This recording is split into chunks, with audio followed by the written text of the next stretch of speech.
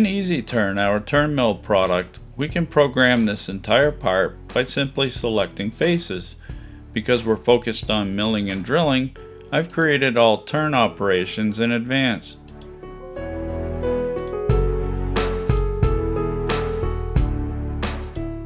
We'll profile along the OD using a curved milling work step.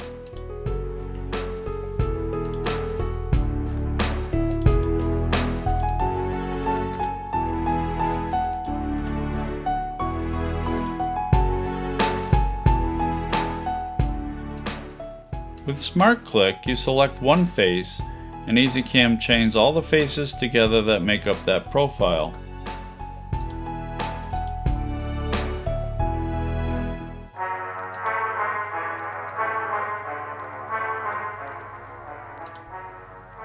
Now for our holes.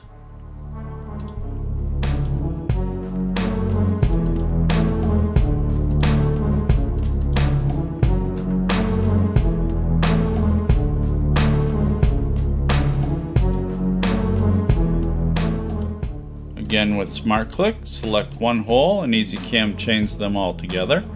If you want to select individual holes, you simply click on the Shift key and pick your holes. Hit the Shift key again, and you're back with Smart Click.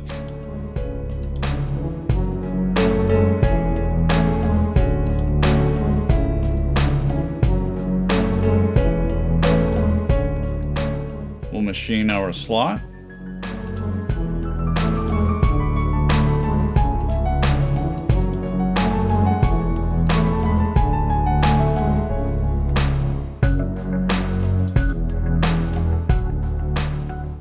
The slot is located on the side of the part, left for the main chuck.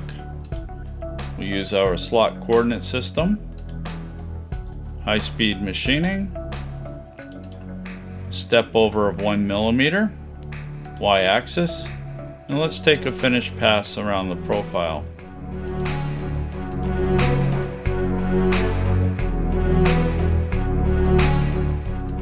Select the bottom floor.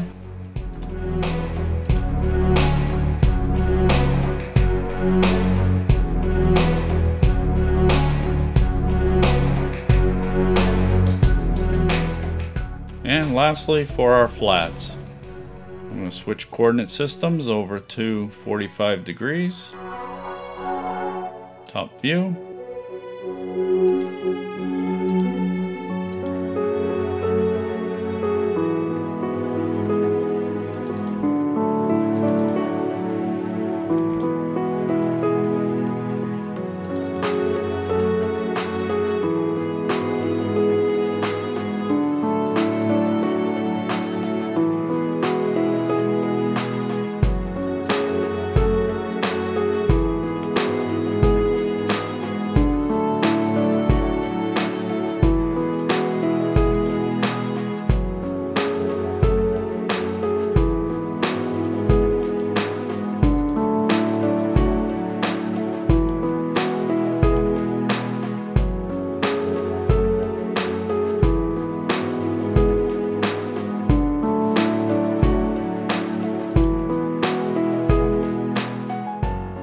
Now we'll make copies.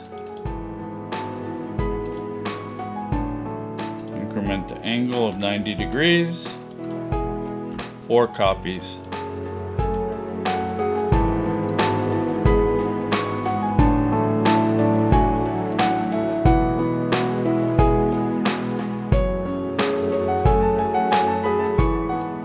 We've made some incredible enhancements to our turning software, where you don't have to build curves any longer, or even have to select surfaces in most cases.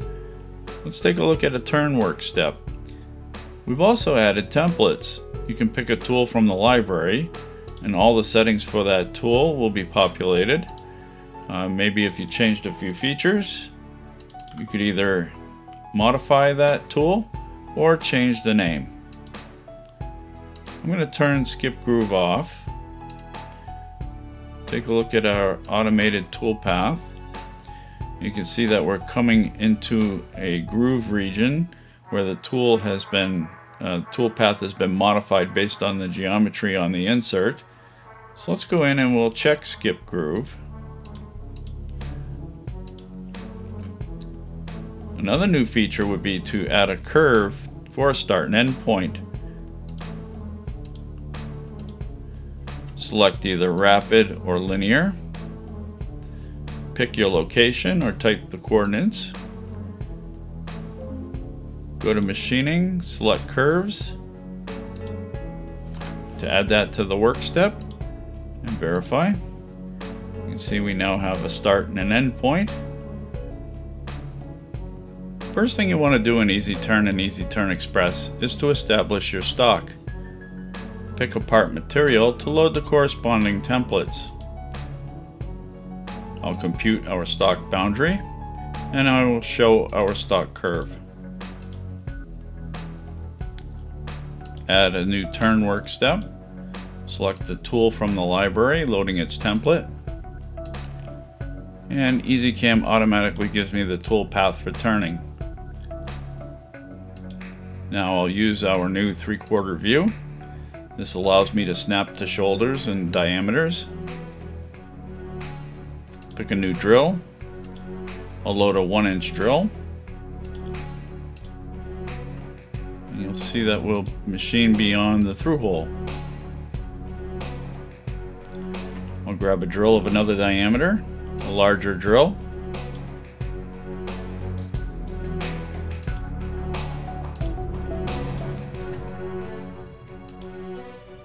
And you can see that we stopped machining up to the shoulder. Now I'm going to highlight the turn work step. That's the active work step. I'm going to use the left and right boundaries. Want machining to stop here and start over here. And you can see the modification has been made.